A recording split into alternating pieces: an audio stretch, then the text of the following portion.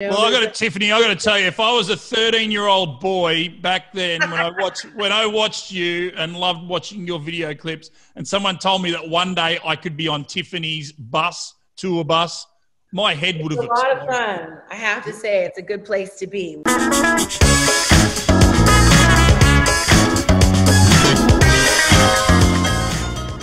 How are you, Tiffany? Hi. How are you? Yeah, this is wild. It is wild. Can you believe that? A cup of coffee, so it's very wild. Yeah, I love it. Well, yes, not like the good old days. Now, can you believe that? I would think that your song, I think We're Alone Now, is probably one of the most played songs on radio throughout the world during these times. That would be a real honor. I mean, I would love that. I know it's getting played a lot now during, all the quarantine and all the stuff because people are alone out there. So sending love to everybody who might be out there feeling a little bit down. Hope that, music and everything and all the shout out give you a little bit of hope and love. We're in this together, guys. So, but yeah, I know that the song just continues to have its own life, from commercials to dance moves to videos to people redoing the song. So yeah, it's been quite a journey with I Think We're Alone Now. I love it nonetheless. It's always fun. Will we see you on TikTok bringing back some of your old 1987 moves? Well, you saw me on my own Facebook and my tiffanytunes.com, and I was busting out with the Salt and Pepper Dancers on the mixtape tour, and they were like, we still need to know that move. I was like, all right, you guys, old school, we'll do it, So it looks really cool. Yeah, I mean, I had a dancer background. A lot of people don't know. I've had these lives upon lives upon lives of being an LA born and raised kid. My parents know nothing about the show business. I lived outside of LA, kind of towards more East LA. So, my parents were like, well, my daughter just won't stop singing. My stepdad was a go-getter, and he was like, well, is this what you really want to do? I don't know anything about it, but I'll ask around. So he got me to play with country and Western bands here and there.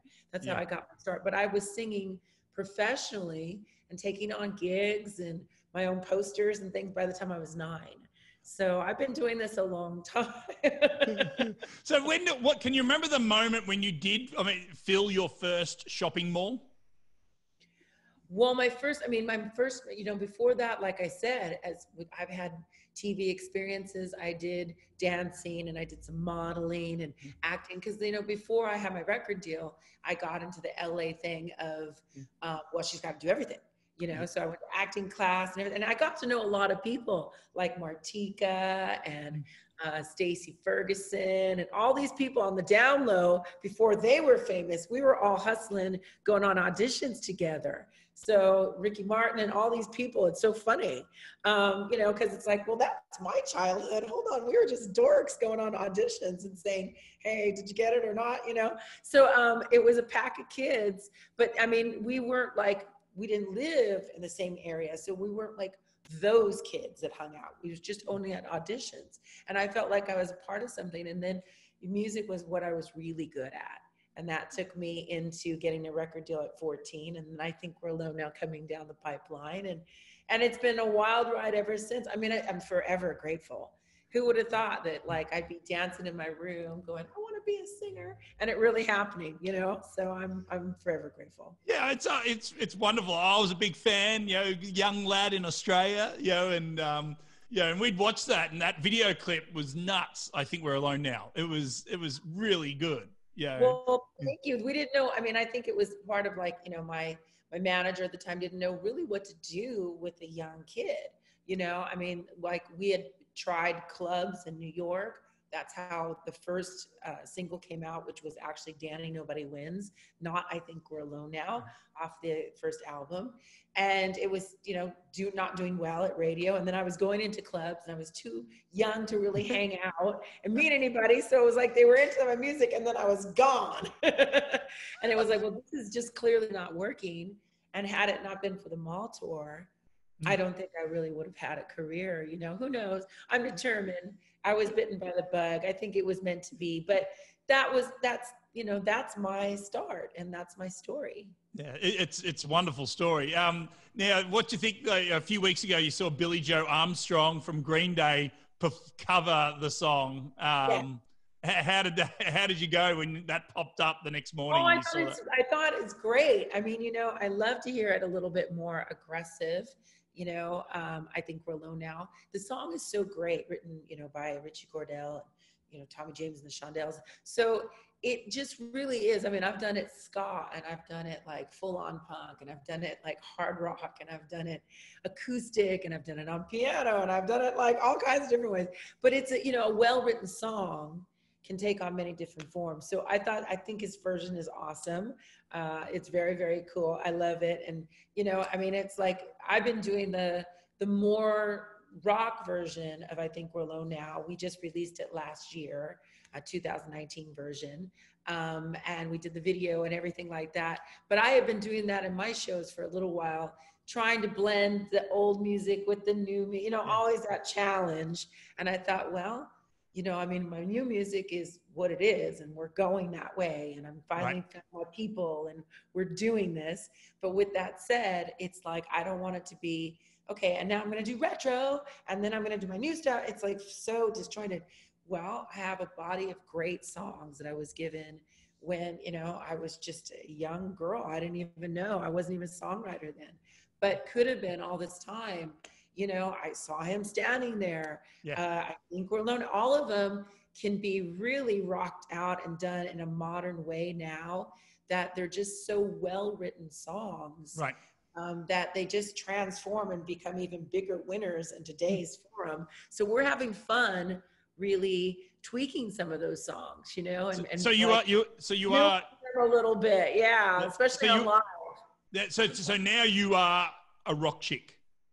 Right. Well, I've always been a rock chick inside. I've always been the rebel inside here. I mean, even in the pop world, I mean, there was your Debbie Gibson and your Tiffany, and I was always the edgy one. I come from LA. I'm from East LA, primarily that neighborhood. So, I'm more like, hood savvy, survival savvy.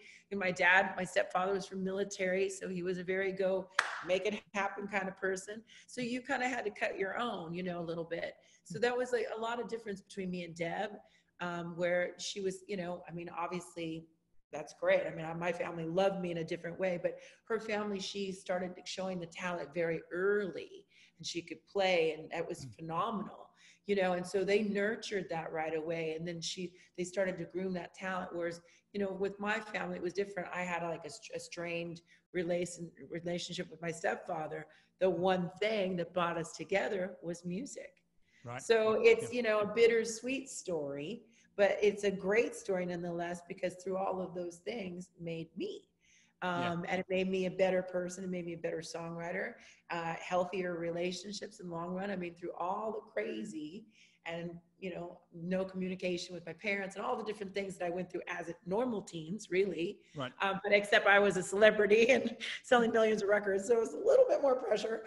But, with that said, thank God everything worked out in the long run, Yep. So I'm very happy not to represent a very good family. Healthy and everything, but who would have thought that the music industry really would have kind of made it all worse for a second and then better, because so how's have you spoken to Debbie Gibson lately? I talk to Deb all the time. Yeah, we're friends. So, Deb is home right now. She's self-quarantining, of course. We're both off the road right this minute. I don't know what her further plans are, but I know for me, I'm not on tour right now. I'm like, and I'm not happy about it. Right. Isn't it? But her and your relationship, it's fascinating. It was a great moment in pop history, wasn't it? That period there in 87, 88. Great moment. What do you mean? It was great. Yeah, that rivalry that the media created, I guess. But, we've kind of continued to have fun with that, very tongue in cheek, be a little cheeky with it. That we've, done the sci-fi movies where we were against each other and the, in the roles, and we had the fight and everything like that. And people loved that, and we loved it too. So, I mean, she's like my sister. We have our different differences. We don't always understand where each other's coming from, but we'll defend each other, and we love each other, and we respect each other. But we are totally two different beasts. I mean, you know, people come to the show and they're just like, oh, Debbie, and then oh, Tiffany, and it's like Wicked. That's great. Here's a hard-hitting question for you. Are you a redhead? I am. Yes. So, am I not representing that? Okay. No, like it was a debate. Like when I was watching those video clips, I'm like, is Tiffany a redhead? Is not representing truth. No, it's very Auburn. It's great. All right, this is good. I'm finally up to the. I've been a redhead forever. I hated it for a long time in school. Right. I wanted to have any other color but red. You know, that whole thing. I'd rather be dead than red on the head and all that. Well, I hope you went back to those girls that bullied you for being a redhead when you came out and said, "Come on, I am Tiffany now. I am selling out shopping malls around the world." You know, I never really. I mean, I've never really been somebody that goes, you know, does that kind of stuff. I don't hold grudges like that. Good. You know? Yes, people just change. Definitely. I saw girls inviting me places that I was like, you never talked to me before. Don't even try it. You know, but that's being hood savvy, see? That's fantastic. And also cooking, you're running a cooking. Yes. I just started Let's Food with Tiffany, which has been cooking has been a passion of mine. I mean, I've been cooking behind the scenes for a long time.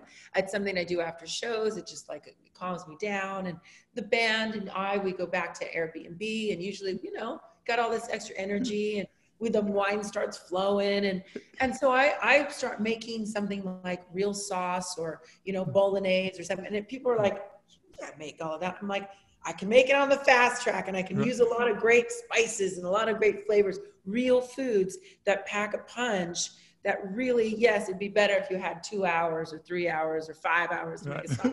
But so it's called minutes, you know, but it's nonetheless, it's really great. So I'm like, I've learned cooking on the fly, and that's kind of what Let's Food with Tiffany is about.